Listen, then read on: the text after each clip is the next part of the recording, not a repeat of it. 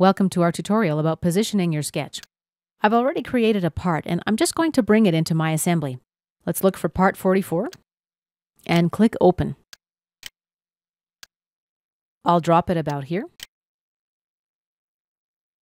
Let's zoom out a little. Now I'm going to insert a sketch on the top plane. For this example, I'm going to use a regular sketch.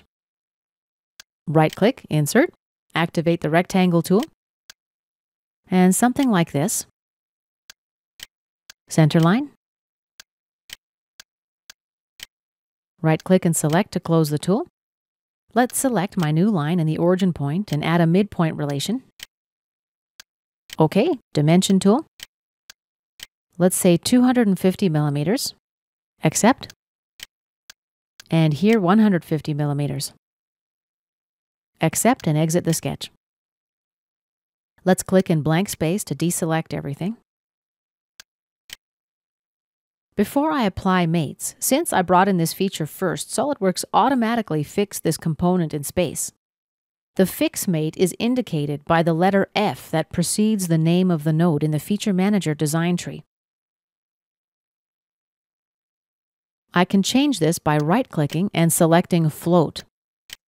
And now I'm able to move the component. Notice the minus sign in the node name. This indicates that the component isn't constrained. Let's activate the Mate command. I'll select this edge and this line. Accept. Now this edge and this line. Accept. Cancel out of the tool. Now the component is fully constrained. I'll press down the Control key and drop a second component here. Let's select this line. Activate the Mate command and this line. Accept.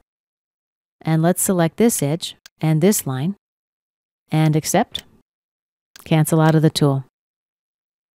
Now if I go ahead and edit my sketch, let's say by making the dimensions 180, OK, by 100,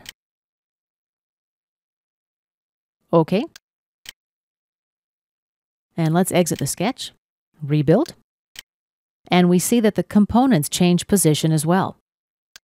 Let's right-click on the sketch and select Edit Sketch Plane. I'm going to use the front plane instead. OK, let's rebuild, and the components change position again. This concludes our tutorial about positioning your sketch.